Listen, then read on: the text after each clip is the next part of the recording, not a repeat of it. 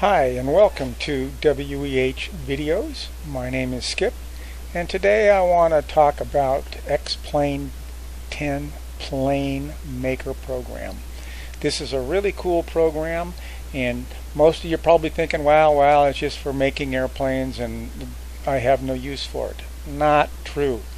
And I want to show you how I use this. This is a Piper that I purchased from Shade Tree. Now I have contacted them and they have given me permission to use their files. And so this is their airplane. This is their instrument panel.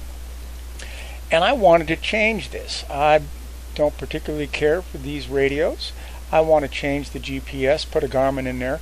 I really like their instrument. So I just want to make some modifications to this and move things around so I can see what's happening more without having to scroll down here and scroll over here. I want to put more things up here.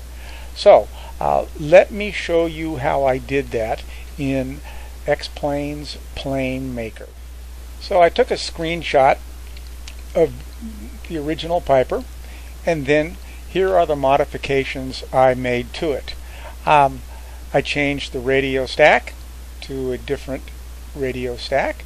I replaced the GPS and I moved some other things around, I believe.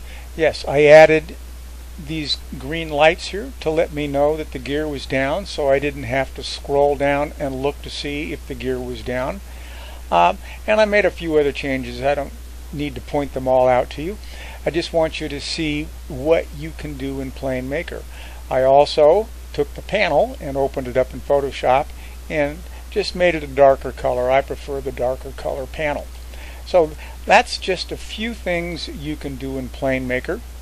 The other thing I did with this plane is I wanted to use these instruments in my own plane that I'm building in Plane Maker.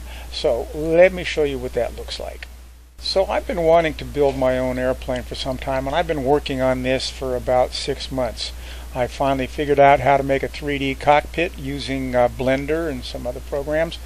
But here you can see in my airplane I took the instruments from the Piper and then the GPS and the radios and all these other features they come with X-Plane. So you just drop and drag the instruments you want in X-Plane Plane Maker into your instruments. So here's the airplane that I made in Plane Maker. Obviously there's a lot of work to be done. I've just started. I have no idea what I'm going to finish. There's a whole lot of smoothing that needs to be done. Obviously you need a paint job and a whole bunch of other things. But you know, I have no experience in this. I'm no professional developer at all. But I was able to pick this up relatively quickly. It's a lot of fun and you can create your own airplane as I am trying to do here. I don't know if I'll ever finish it, but more importantly you can modify your favorite airplane and get things where you want them. I like having my lights right here, limiting my landing gears down. I don't have to look around. I can set the autopilot up here instead of having to scroll down. Some airplanes make you scroll to the center console to set your autopilot and things. So that's it. These are the things that you can do in X-Plane's Plane Maker. I hope this encourages you to jump in and start playing around with your favorite airplane and maybe even trying to create your own as I'm doing.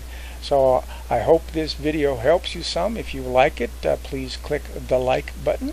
If you want to leave a comment, that would be really nice. So thanks again for watching and God bless.